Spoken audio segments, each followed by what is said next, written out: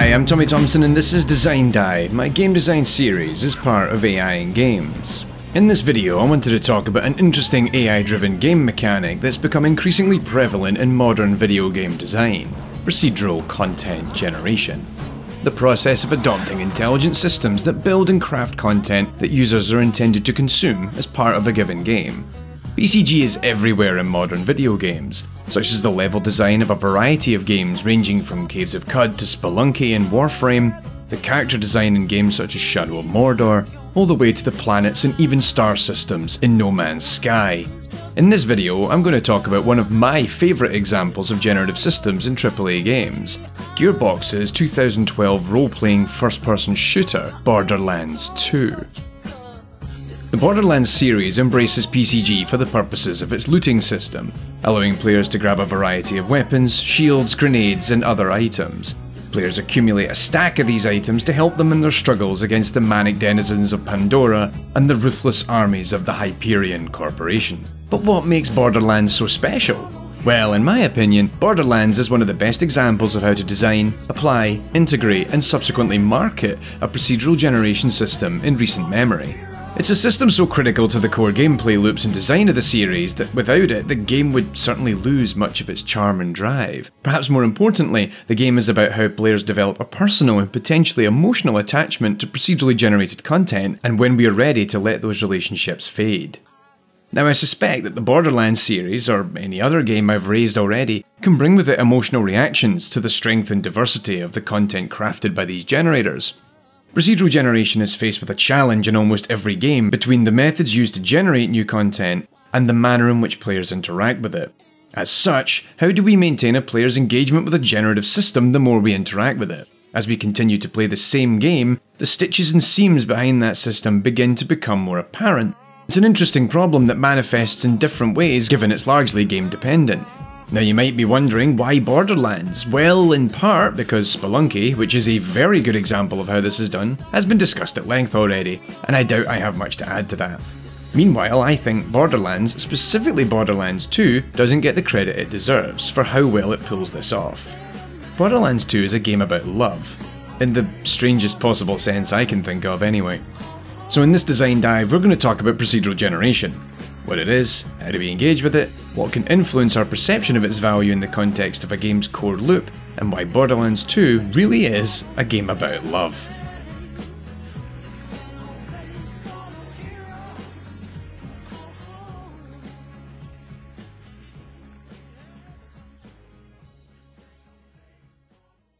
Procedural content generation, or PCG, is an algorithmic process through which artifacts can be built for the purposes of adoption within the context of a defined problem domain. What that means, to borrow from Mike Cook's Proc Jam, is that we make something that makes something. PCG can be used to create a variety of things, such as game logic and rules, cosmetic items such as character and weapon skins, tools for terrain construction and decoration, level designs and map structure, loadouts for equipment and weapons, all the way to the likes of stories and quests for in-game progression. In truth, you can pretty much come up with a procedural generator for many aspects of game development once you begin to figure out how to encode it and to allow for an element of randomness to be injected into that creation process. Despite this, it doesn't mean that PCG is necessarily easy. If anything, it's highly problem dependent and can prove rather taxing as the types of things we wish to generate build in size and scope. But also, as problem spaces become larger, we start to need to think about the logic and constraints that hold it all together. Spelunky levels have a very specific structure, given they operate as a platformer where players are deep diving into caves. Unexplored adheres to a style akin to the Zelda-style dungeon formula. The planets of No Man's Sky need to be, well, planets. But once we have something that can generate an output, we need to start considering how varied that system is. Not just that it creates lots of different things, but whether those things can be considered relatively distinct from one another. One avenue that can help address this is the notion of expressivity analysis, a method pioneered by games academic Gillian Smith, whereby designers establish useful metrics for the generated output that allows us to understand them within a perceived design space, but also whether the generator itself is limited by the manner in which it's been constructed. This is a big problem that many procedural generation systems face. given that they create something that has a distinct structure or formula to it.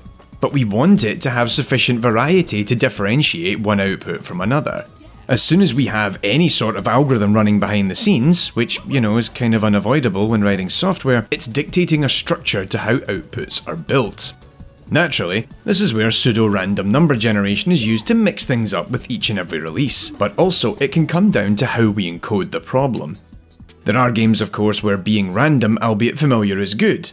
Infinite Runners are a great example of this, where we want something that is unpredictable but also familiar enough within a small period of time such that players can quickly respond and act accordingly. Meanwhile, games that are more long-term in their length, as well as core game loop, such as say No Man's Sky and Caves of Cud, want to have content that's rather different from the last piece of content we interacted with, given we want to retain a sense of novelty as each hour of the game progresses. Now with that in mind, let's give a quick overview of the game itself. Borderlands 2 is a role-playing first-person shooter in which players assume the role of one of 6 characters who act as vault hunters, a sort of bounty hunter who specialises in finding treasure locked away in vaults. It's tied into the mythos of the franchise that kind of makes sense, just run with it. In each game in the series, players level up their character abilities as they play through a variety of campaign and side missions.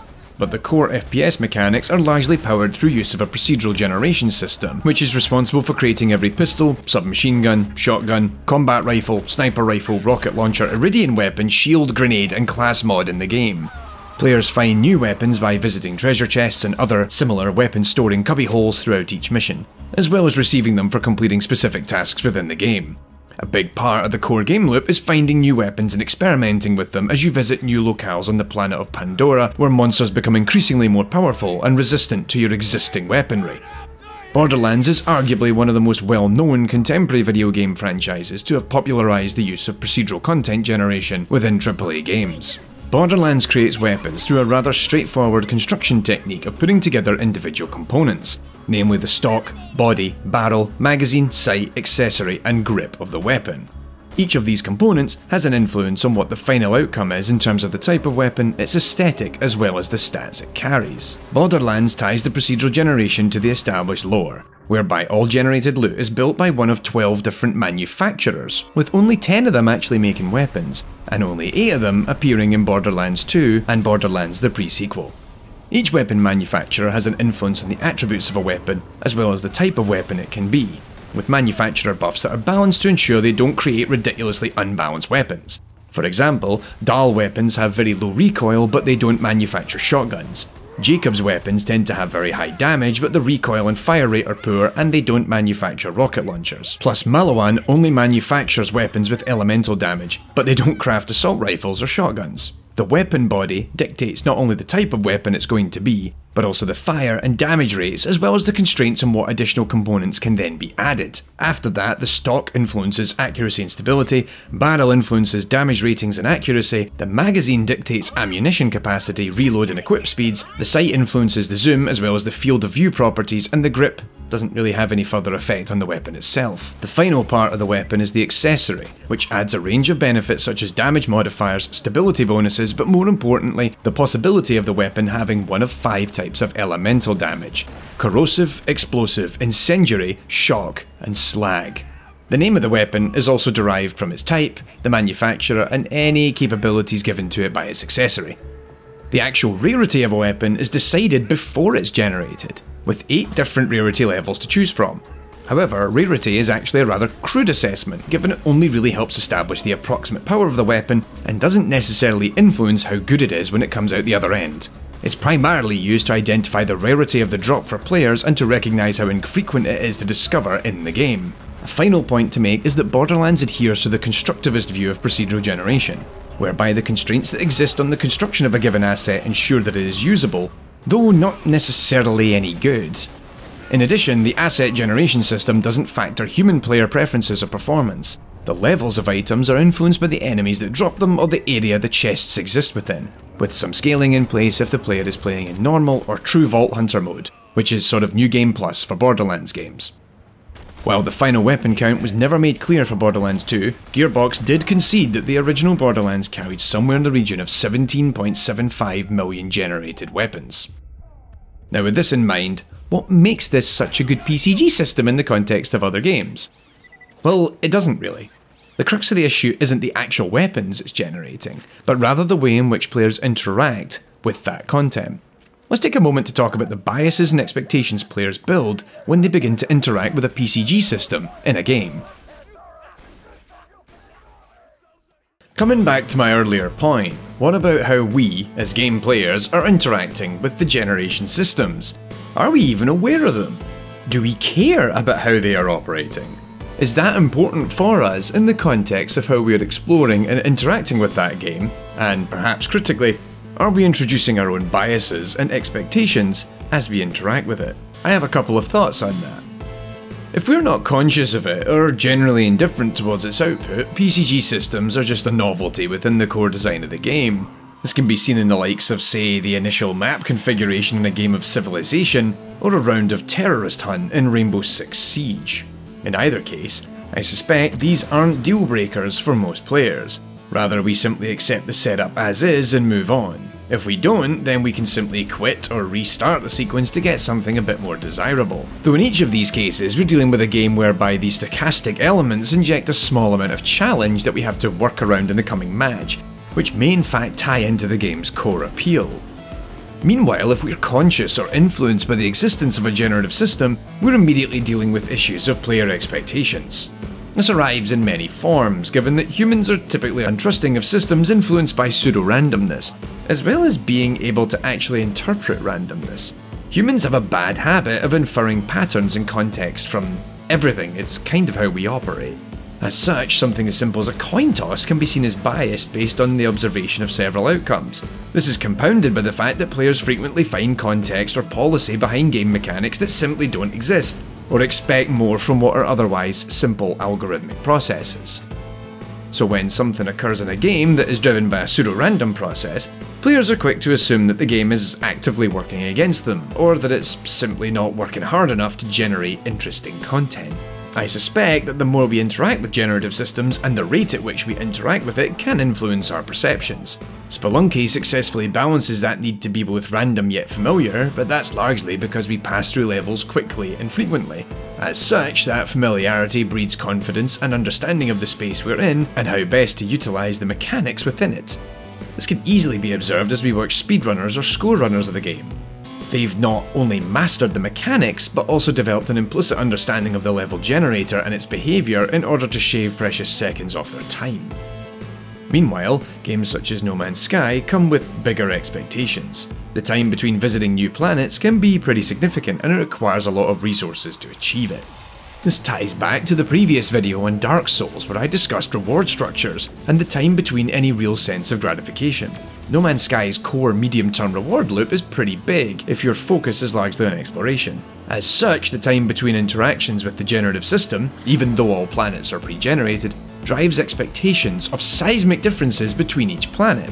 I fear that this is also tied to the expectations driven by science fiction, in that planets typically adhere to archetypes such that they are visually distinct from one another. Sometimes that can happen in No Man's Sky, but typically it won't. We'll see something new for sure, but new within the context of that defined algorithm, and a lot of players struggle to deal with that reality. So in essence, I bring the whole thing down to two core elements. Whether the PCG is in the foreground, does the player know or care that it's active, and the rate of interaction with the system in context of the core reward loop of the game. These two elements have a huge impact on our expectations of the variety by that generative system. Now you're probably wondering, Tommy, what on earth does any of this have to do with Borderlands 2? Right, let's dive into this. The Borderlands series approaches the looting system in a manner that's quite common in video game design. It provides loot within missions, which can range from currencies to ammunition all the way to procedurally generated items. Bigger and more valuable loot will appear at the end of missions or be delivered to you as a reward for completing the task presented. There is still plenty of weapons and shields that are still interesting, but often are rather common and less useful. In certain circumstances, specific loot items will drop in the game, though not necessarily with the exact same stats. Now let me start with an important caveat to my argument. 99% of all guns and shields generated within Borderlands are f***ing awful. But that is ultimately part of the charm of the game. Each mission, be it conducted in single or multiplayer, is pushing the player into situations that not only result in hectic combat, but will ultimately reward them with new and more bombastic weapons. But even then, we will typically still scoop up all the less interesting weapons along the way. We're actually interacting with the PCG system fairly frequently, and that weapon variety is strong, even if the quality of the weapons is usually pretty low. Players become accustomed to the idea of gathering up weapons for sale, or in time just ignoring the lesser ones. Our expectations of where good weapons are is tied to the mission structures of the game because that is the core medium-term reward mechanism for players. We visit a new location, smoke some fools, and then when the dust is settled and everyone's dead, can dig into some sweet loot. But Tommy, I hear you ask, how does this make Borderlands 2 any more special than other loot-driven games? And didn't you say something about love? Yes, I did. So here we go. Borderlands is a game that crafts stories around players and their loving relationships with their guns. As discussed, the game revolves around finding that 1% of the PCG system's output. We're looking for the outliers, the things that are just that one step cooler than anything else. But even when we find them, we're looking for the one that's right for us. Anyone who's played a Borderlands game can relate back to at least one or more items they've collected that had some real meaning or value to them during their playthrough. Like that time you found a shotgun that fired 6 rounds at once that does acid damage and reload it by throwing it into someone's face. We develop a strong emotional attachment. We identify some weapons as our favourites to stop them being scrapped. We have them ready for that exact situation we know they'll come in handy. Even over time, when they've outgrown their value, we put them into Claptrap's locker to pass between generations of our characters, such that they might prove useful once again. Every time we find a new batch of loot, we're left to question whether weapons we've been using have outlived their usefulness. Have we found something better? Something that feels better, handles better, shoots better, reloads better? All of these are highly subjective ideas that tie heavily into how we roleplay that game. I suspect I'm not the only one who's continued to use weapons that have been surpassed in stats by new ones purely because I've found a gameplay style that really suits that weapon and is one we're really happy with. We don't want to go through that change.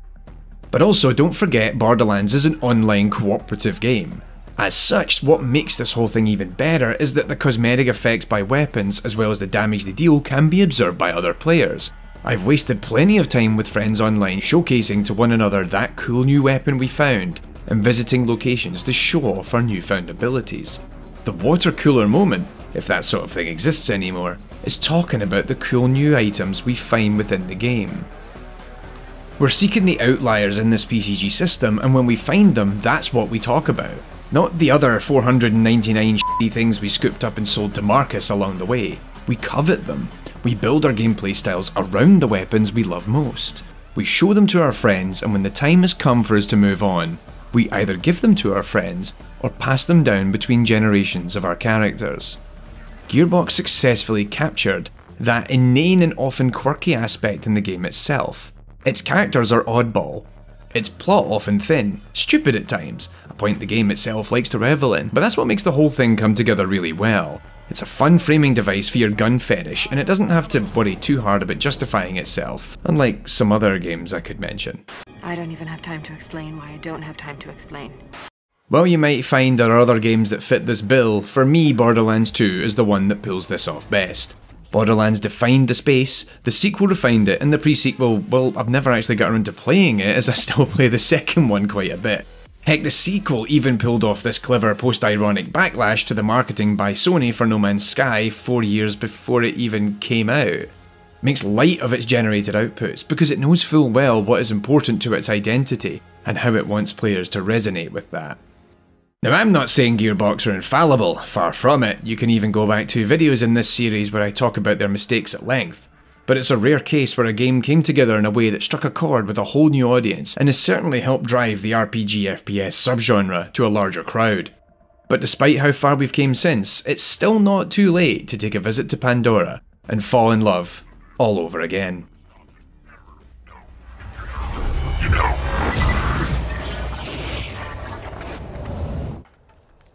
Ah, that was fun.